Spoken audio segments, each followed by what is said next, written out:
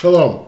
This video is a quick little course in world religion, just to tell you some of the basic religions and when they were founded and how they got organized. Well, the very first one of modern religions is Judaism, founded by Abraham about 4,000 years ago in around 1800 BCE. Next comes Hinduism, developed in India around 1500 BCE, about 300-400 years after Abraham and before Moses. If you're a Buddhist, your religion split from Hinduism and was founded by Buddha, Prince Siddhartha of India, about 500 BC, 1,000 years after Hinduism. So the Roman Catholic Church obviously started because of Jesus in the year 33. Now, if you're Muslim, Muhammad started your religion in what is now Saudi Arabia around 600 of the Common Era. So that would be 2,400 years after Abraham.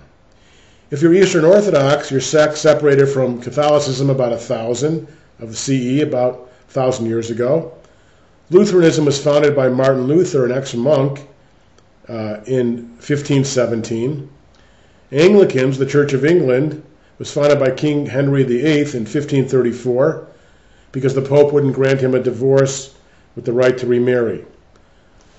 Now, various Christian other denominations, Presbyterianism, for example, part of Protestantism. Church was founded when John Knox brought the teachings of John Calvin to Scotland in 1560. And then Unitarianism was a religious group developed in the 1500s. Congregationalists branched off from Puritanism in the 1600s in England. Baptists, the tenets of your faith to John Smith, or Smythe, who launched it in Amsterdam in the Netherlands in 1607. Methodists, church was founded by John and Charles Wellesley in England in 1744.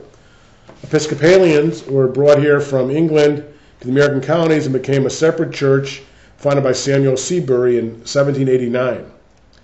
Mormons, the Latter-day Saints, Joseph Smith started that in New York in 1830. If you worship with the Salvation Army, it's a religious group, a sect started by William Booth in London in 1865. Christian Science, 1879, by Mary Baker Eddy. Jehovah's Witness by Charles Russell in Pennsylvania in 1870s. The Pentecostals in the United States in 1901. So the oldest is the Jews from Abraham in 1800 BCE. It's fascinating to see how all of these developed. Hope that is interesting to you. A little history of Judaism, Christianity, and Islam. Now, I didn't mention the specific denominations of Judaism, which are all modern. I've done that in other videos.